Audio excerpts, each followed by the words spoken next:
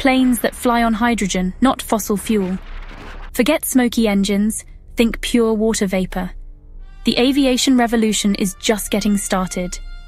Here's the scoop. Hydrogen is the boldest leap towards zero-emission flight. When burned or used in fuel cells, it only emits water vapor, no CO2, no guilt.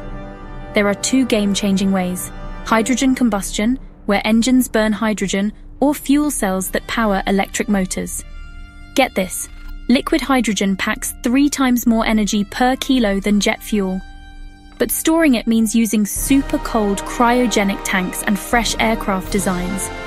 Airbus's Zero and Zero Avia are flying real hydrogen test planes right now.